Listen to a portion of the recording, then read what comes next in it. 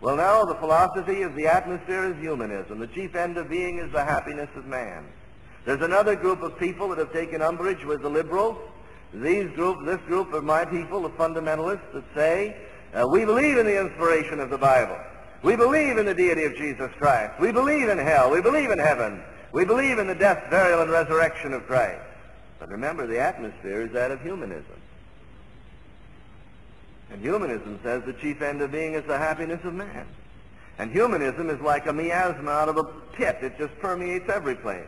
And humanism is like an infection, an epidemic. It just goes everywhere.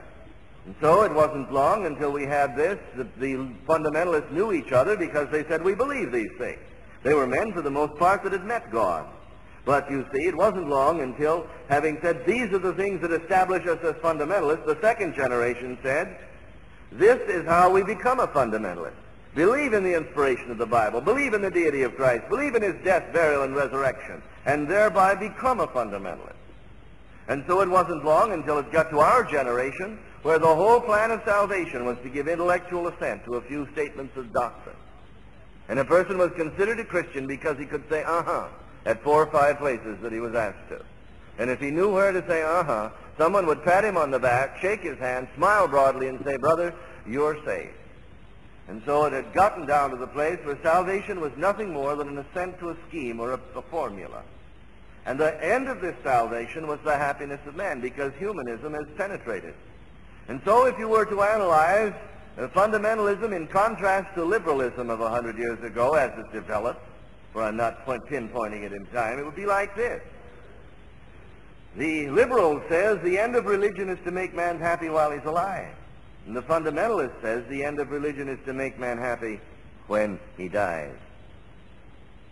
But again, the end of all of the religion, it was proclaimed, was the happiness of man. And whereas the liberal says by social change and political order we're going to do away with slums, we're going to do away with alcoholism and dope addiction and poverty, and we're going to make heaven on earth and make you happy while you're alive. We don't know anything about after that, but we want you to be happy while you're alive. They went ahead to try to do it, only to be brought up with a terrifying shock at the First World War and utterly staggered to the Second World War, because they seemed to be getting nowhere fast. And then the fundamentalists along the line are now tuning in on this same wavelength of humanism, until we find it something like this. Accept Jesus so you can go to heaven. You don't want to go to that old, filthy, nasty, burning hell when there's a beautiful heaven up there. Now come to Jesus so that you can go to heaven. And the appeal could be as much to selfishness as a couple of men sitting in a coffee shop deciding they're going to rob a bank to get something for nothing. And there's a way that you can give an invitation to sinners that just sounds for all the world like a plot to take up a filling station proprietor's Saturday night's earnings without working for them. And humanism is, I believe, the most deadly and disastrous of all the philosophical stenches that's crept up through the grating over the pit of hell. And it has penetrated so much of our religion. And it is in utter and total contrast with Christianity. And unfortunately, it's seldom seen. And here we find Micah wants to have a little chapel, and he wants to have a priest, and he wants to have prayer, and he wants to have devotion, because I know the Lord will do me good. And this is selfishness. And this is sin. And the Levite comes along and falls right in with it, because he wants a place. He wants 10 shekels and a shirt and his food.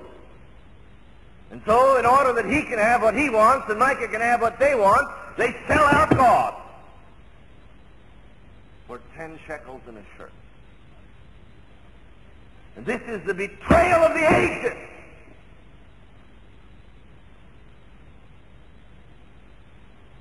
And it's the betrayal in which we live, and I don't see how God can revive it until we come back to Christianity, as in direct and total contrast with the vengeful humanism that's perpetrated in our generation in the name of Christ.